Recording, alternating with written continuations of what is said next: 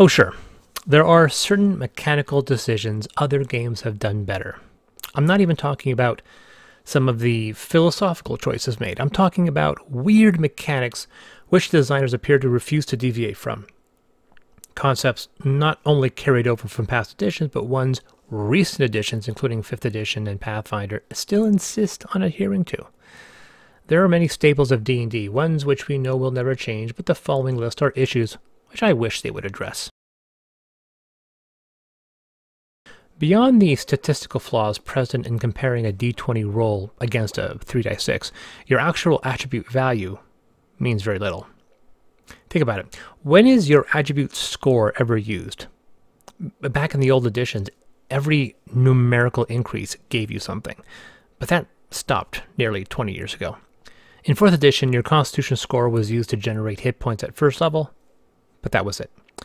Everything else was derived from your attribute bonus, which is itself derived from said attribute score. But if that's true, why have an attribute score in the first place? It does nothing anymore other than give you a fixed number. Oh sure, there's that mechanic indicating that you only gain another +1 attribute bonus from 2 increments of your score, but that's easily worked around. Other games don't bother. So someone has a -1 to charisma instead of an 8. It means exactly the same thing. And the -1 is applicable to rolls while the 8 is not. At one point, there was some reason for it, back in the old days. But it hasn't in a really long time. Isn't it unusual that a wizard gaining his knowledge from reading spellcraft is cursed to forget his spells at the beginning of each day? I'm aware of the need for limiting the use of spells, but inventive writers have worked around this dilemma for decades. The best idea D&D can come up with is that magic somehow wipes its knowledge from the guy who spends the whole of his life trying to remember it. Ironic? Yes. An annoying meta rule to work around logical problems? Yes. Necessary? No. This is another Wheel of Fortune conundrum. You know of which I speak. When choices are limited, people eventually just pick the same options as everyone else. Since wizards need to select certain spells to use each day, it precludes them from doing anything actually clever. They've tried to work around this with the use of rituals, but even 5th edition and Pathfinder have still wrapped their hands around this obsolete concept that magic acts like a dick. Wizards require a long rest and are then forced to select which spells to memorize, even if they might have cast said spells 1,000 times by this point. Before Christopher Lee passed away, he memorized the whole of Lord of the Rings, every goddamn page, so I'm pretty sure Gandalf should be able to recall Magic Missile whenever the hell he wants. 5th edition put monks front and center with their core classes because it makes perfect sense. There isn't a single work of fantasy that doesn't make the mistake of excluding bare-fisted kung fu flying magic men from their setting. It reminds me of a famous Gardner Dozier quote, where he said, and I'm paraphrasing, "There was no problem within a science fiction story which couldn't be solved by putting dinosaurs in it." And now we have magic monks. Not just martial artists, I'm talking goddamn immortal, teleporting, indestructible flying men wrapped in robes that can throw fire from their hands. Why bother being a fighter wielding a clumsy sword? A rust monster could reduce his armor to dust, but a monk could punch your colon through your throat and be naked doing it. It's like lining up the characters from the Fantastic Four film and thinking to yourself, okay, these make sense. We got water, earth, air, fire, and badass armor with lightning. For once, I would just like a martial artist and not some ridiculous retreading of an increasingly annoying cinematic cliché. Someone made an argument that saving throws were intended to be a last-ditch survival role to prevent something horrible from happening. Unfortunately, it evolved into the single die roll you were given to prevent the instant and utter eradication of your character. One random number generator disregarding your AC and hit points, which would wipe your character from that plane of existence. At least with 4th edition, nothing could ever kill you dead unless you were already close to dying. Some people will applaud that brutal nature of the game, but there's a point where that stops being fun, especially when it's your character. I wouldn't mind saving throws if it truly was a last-ditch effort. A monster fires a text vision, rolls to attack and hits, and then you get your saving throw, a double chance to avoid petrification. I haven't even gone into the mechanics themselves, a topic I've ranted about previously. Why does a melee attacker have to roll to attack, but a spell falls to the defender to roll? This was another point 4th edition got right. 5th edition goes halfway, crystallizing the problem while simultaneously only partially addressing it. There shouldn't be a separate mechanic for spells and melee attacks. Die rolls should fall to the attacker. If saving throws are required, make it for extreme spell effects and only after an attack has succeeded. This also leads me to my next issue. So let me get this straight. I get hit with a fireball and wear no armor.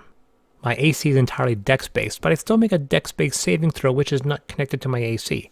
If I wore armor, said armor should provide protection against fire. Because stuff you wear just does that. It's one of the reasons why we wear clothes. And yet it doesn't, and said fireball is entirely based on a separate mechanic to my claimed primary defensive statistic. Armor class has always been an obsolete concept which should have been abandoned with the eradication of THAC0.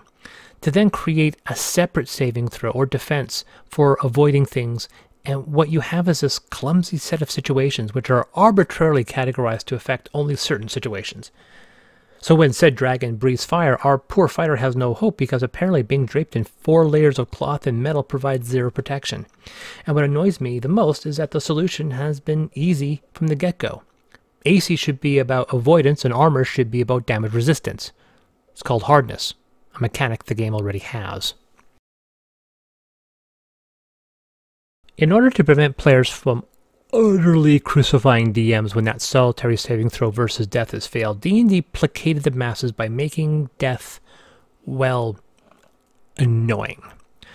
Dying means very little. Don't bother with tears or burial rites. Just make sure the body is intact until you can FedEx it to Miracle Max, ensuring the corpse is only mostly dead. Let's get the obvious out of the way. There is no society in any reality which can function with commonplace resurrection. When mortality and economics combine, what you have left are legions of suffering peons which would hold every cleric to the fire to bring their dead wife or child back to life. And yet death and resurrection is a staple of gaming. Well, actually it's not. In fact, few games outside of MMOs really involve true resurrection with little to no penalties. Most games actually feature save games, meaning the situation just becomes a giant do-over. You may think that's a jarring mechanic, but consider how valid the alternative is to a legitimate fantasy setting. Death should mean something more than a slight financial burden. Sometimes I think wizards have their oddball mechanics in order to justify other classes. Nearly every edition of D&D has had a huge spells chapter encompassing, in some cases, half the book. No matter what spellcaster you make, they all tap from the same list, with some sharing the same spells. But do we truly need all of them? And what fantasy world would take them all? Most settings only permit 1, maybe 2. Do we really need a cleric, wizard, sorcerer, druid, bard, paladin, ranger, and in some cases even a warlock?